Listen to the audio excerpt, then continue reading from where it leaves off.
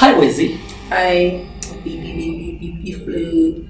I really want to have a very, very interesting and objective conversation with you right now because I know that you're one of the most objective, intelligent, and level-headed young Zambians who is also very concerned about the day-to-day happenings in our country. I follow you very well in so many aspects of your life, the way you conduct yourself in public, the way you comment on social issues in our country, and even just the way you use even your own social media. I follow you so well, and I'm always waking up in the morning trying to read something from you. And one of the things currently that you've been writing a lot about in a very passionate manner is the issue of our loss, our great loss as a nation. And I know that you and I are very, very touched and moved following the demise of a young, vibrant female student of the University of Zambia who came all the way from the village of Namwala to be able to pursue her, higher education studies, her tertiary education studies at UNZA, and she had dreams, big dreams, and she was there studying for 4 long years, and her parents had invested so much money, so much time, and at this particular time, obviously they were even preparing for her graduation. Maybe they were preparing to buy her a gift of their savings from the farming that they do in the village of Namwala.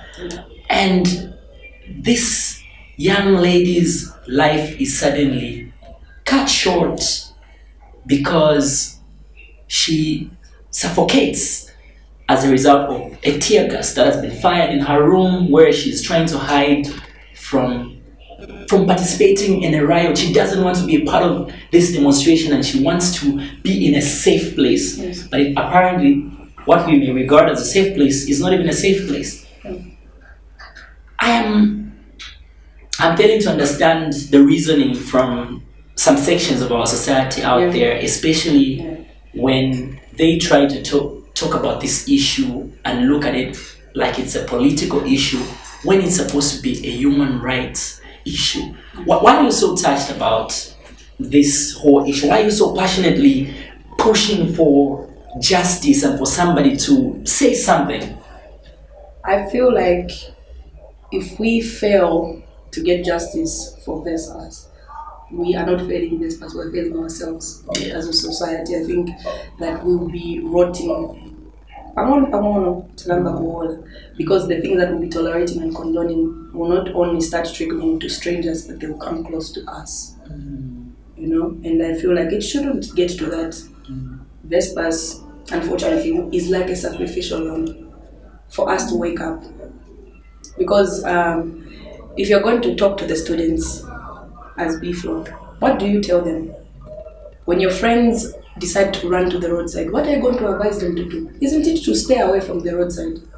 To stay away from blocking the road and from breaking innocent people's cars. So as B'Flow, you're telling people, refrain from violent acts, refrain from vandalism, refrain from riotous behavior. Stay in your rooms. And guess what? Nobody had to tell Vespers to do so. She was morally upright. She told herself, I'm not going to break a stranger's car, I'm going to stay in my room. And that was a wrong choice, apparently, by the police, because for her to choose to stay, she received the canister that killed her. So I feel like her life was stolen. And that's why I'm so passionate about it, because if a life is lost, we shouldn't focus on the wrongs of the student, the wrongs of the government, the wrongs of anybody else. The blame game. Yes. We all lose when we blame each other. Here we're not looking for who to blame, we're looking for justice. That's all. That's why I'm so passionate, because I feel like this is a child of 2 poor people. They are not the elite in the society. And we should be the voice of the voiceless, the voice of the poor.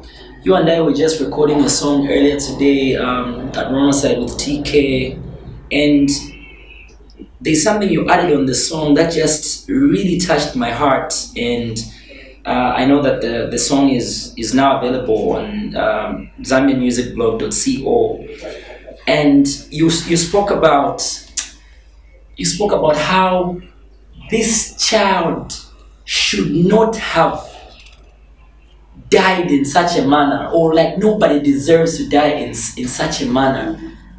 And I just totally agree with you. I totally agree with you. And I really, really hope everybody can download this song, because the things that you address, not only are you addressing the lyric in your lyrics, how police brutality is wrong, but you're also addressing the students. Yes. How violence is not right. It's not the right way to communicate with the government. And you're also addressing the government to not overlook the death of Vespers, because they are all zooming into the behavior or what could have inspired the behavior, or if the riot was even unlawful. It's not really about the students, it's about the loss of life. Who takes ownership of this result? And one disappointing thing about our country, generally all of us as citizens, we have a tendency of talking about something for a short period of time, sometimes only on social media, and it ends there. We don't take action. Look at you, you've taken action, you've talked about it, you've pushed using your platform and your influence, you've even done a song about it, and you've shared some great plans already, some more things that you wish to do about this. And I just love that. What I don't like is an issue as important as this Vespers justice issue to just suddenly die down like nothing ever happened. And especially when it comes to issues of, no, we're working on it, or somebody should investigate or should take responsibility, and people rightfully say, okay, this is what is going to happen. But then the whole issue just goes quiet. It has happened a lot in history. We've had many examples that we can cite here. We don't even have to go into that, where people would say, this will be dealt with. But up to this day, we don't actually just get any report. And so right now, all we seek for is that justice. And we hope that somebody can take responsibility. It doesn't even matter who it is. It doesn't even matter which section of society they're coming from. But we should be able to reach a consensus as Zambians and agree on something. But let's ensure that that soul rests in peace. And let's ensure that that family somehow should feel cared for.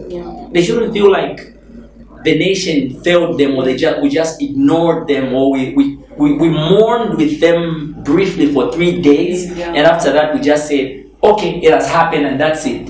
It may happen next time to another person's sister. Another thing that is so important is that if we do not speak for Vespers, there could be a few more other Vespers. You know, we don't want to lose any more university students. We don't want to lose any more citizens of Zambia because of such a thing. And it may not just be in a university setup, it can be anywhere else also where something like this can happen. Well, like I said, we're not doing this for Vespers actually because she's resting now. We need to do this for us. And I like the example that you usually like to give. Like in the last 3 days, I've followed you and you've been saying, if it was a child or certain people in society, obviously certain things may not have gone the way they went for Vespers. But maybe because she's from a village, or because it's Vespers, or because she's just ordinary, it can simply happen to her. And if it can happen to her, then it can happen to any other ordinary citizen of Zambia, because our safety is compromised. And that's why we keep talking about the people that are supposed to protect us should not become the people that oppress us. It should never be like that. I love the word you spoke. So before we end, do you have any messages for the youth, the government, beyond even just the song? I like that. To the youth and the government, forget the politics. This is not partisan politics. Let's talk about human rights, and let's talk about humanity and having a heart for that which really matters, which is our livelihood. All of us. Let us work together. Let us just come together. Like our forefathers always taught us. our motto, our tagline, one Zambia, one nation. Why can't we just unite and live together as one?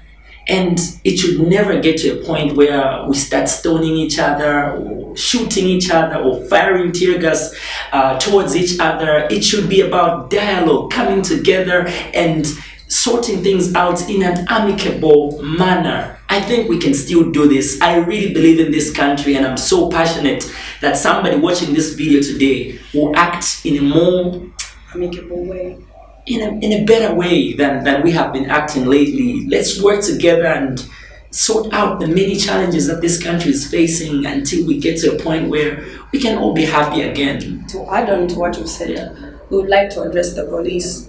We have nothing against the police. B'Flow's mother was actually a police. My mother died on duty. She was a police officer. Yeah, my mother was a police officer, and I can never have anything against the police service. But I just wouldn't like it to be a police force. Yeah. I wouldn't want it to go back to being a police force. I would love it to be a police service where when we see a man or woman in uniform, we should smile and feel happy and safe. We should not feel intimidated and hopeless, like something strange, something bad is going to happen to me. That's all we are saying. Nothing against. We have nothing against the police. All we need now is justice for Vespers. May her soul rest in peace. May her soul rest in peace.